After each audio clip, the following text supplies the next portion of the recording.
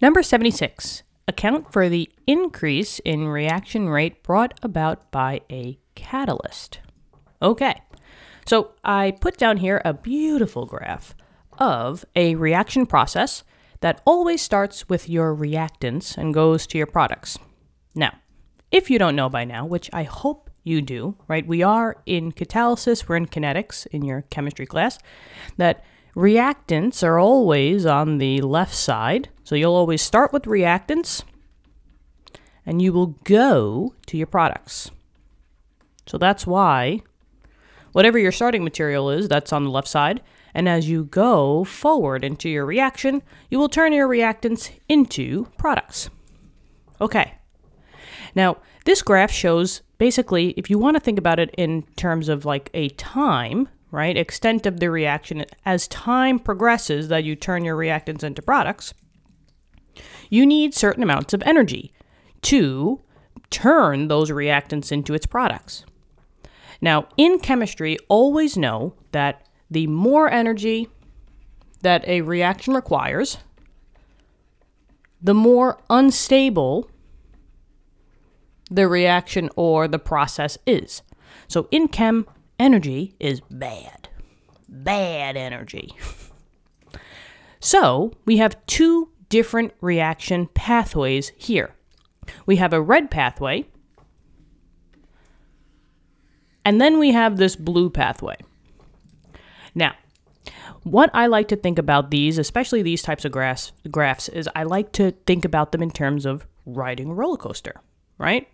This red one is the nitro version, right? And if anybody has been to Six Flags Great Adventure, which is in New Jersey, right, you might have seen nitro, right?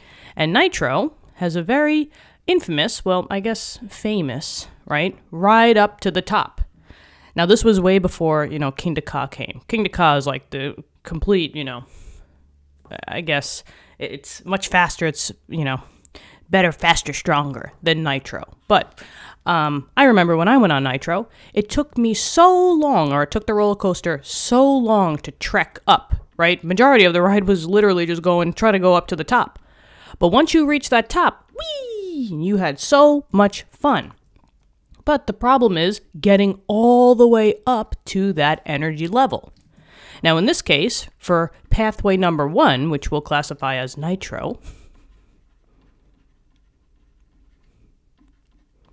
it took a lot of energy. And only when you reach the tippy point, or the maximum energy that you can, then you can convert your reactants into products. But if your specific reaction doesn't get, that certain amount of energy, you're not making any products. You have to reach that maximum amount of energy. But now, let's talk about the other roller coaster, right? This little one. And let's just say, I don't know, it's smaller, right?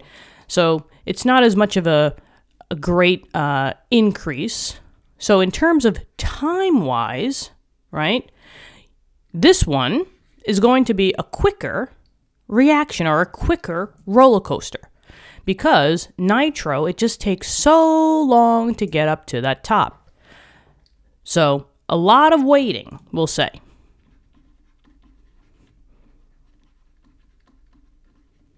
Meanwhile, if you go on a smaller roller coaster, right, that has only a little bit of an increase and then a decrease, this roller coaster, I don't know what word you want to put in, I don't know, the flying unicorn, I don't know, right? It's just not a big bad boy like nitro. But this one is faster, quote unquote, right? It's a faster roller coaster because you don't have to wait as long to get all the way to the tippy top. And look, right?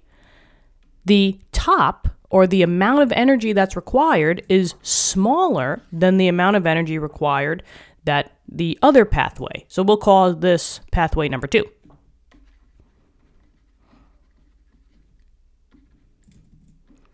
Okay, now we're talking about an increase in reaction rate brought about by a catalyst. Now, we did say that number 2 was the faster pathway.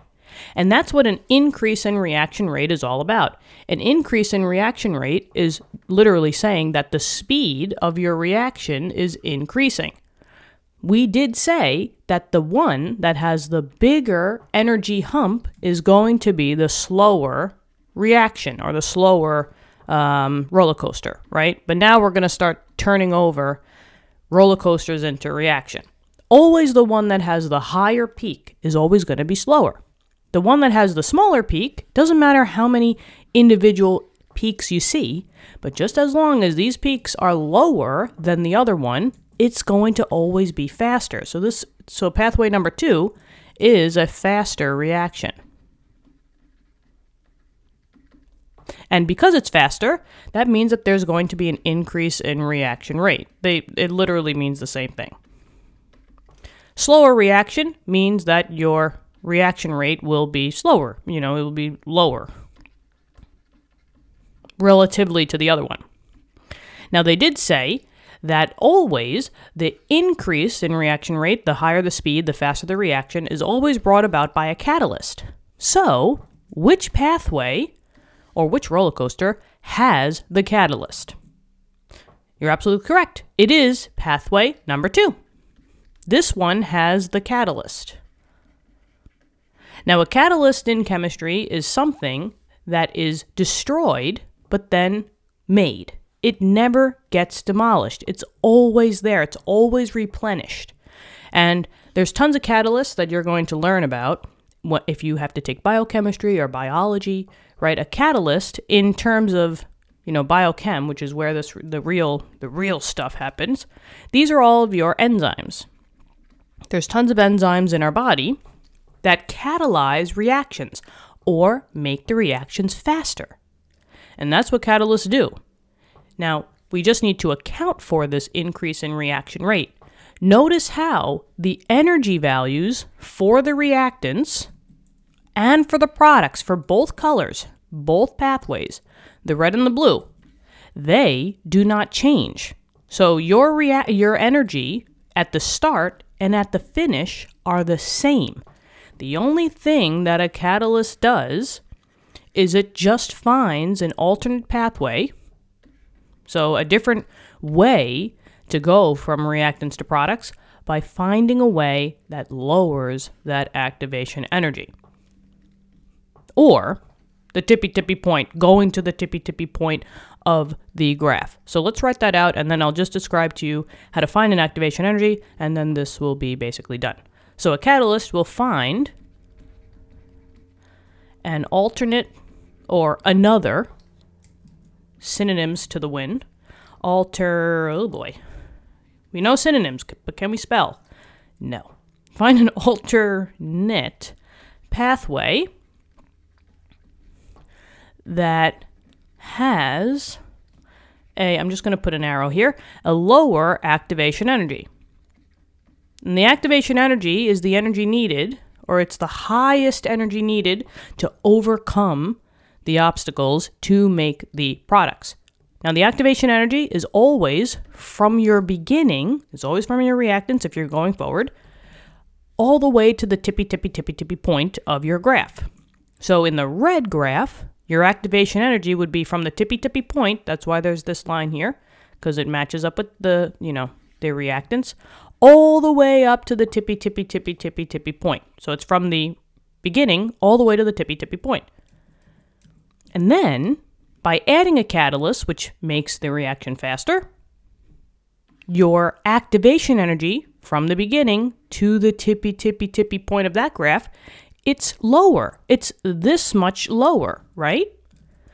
So that's what the activation energy is. It's the energy needed to basically run to your products. So it's the energy needed to activate the reaction so that your reactants can go to your products. But in terms of the answer to this question, all that a catalyst is doing is it's just finding a different pathway or an alternate pathway that has a lower activation energy. And because you have a lower activation energy, it's a faster reaction. And anything else that I can say Just know, once again, that if you're adding a catalyst, the energy levels for your reactants and your products, they don't change. So it's not like you have one graph that's like this, and then the next graph is like this. The starts and the ends have to be the same. The only thing that's different is that hump for the other reaction. Anything else? I think that's basically good. All right? So I hope this helped. Let me know in the comments. Love talking to you guys. Thank you so much for viewing the video. And if you want to become a member to help us out, hit the, I guess the membership button, right? Any bit helps from you, and that's how we can produce more videos for you guys. Thank you so much for your support, and I'll talk to you soon, okay? All right, bye-bye.